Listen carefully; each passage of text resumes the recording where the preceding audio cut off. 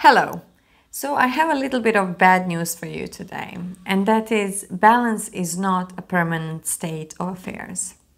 So if you're someone who is looking for balance in their lives and you finally found it and you say, okay, now I know what I'm doing, I'm completely balanced, work, life, family, relationships, everything is balanced.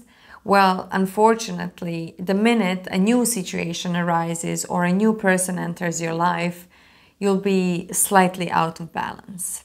But what is a good solution for that is to constantly reevaluate what we are okay with and what we are not okay with. So if you ask yourself on a regular basis, what do I want? What do I need? What's important to me? How do I feel about this?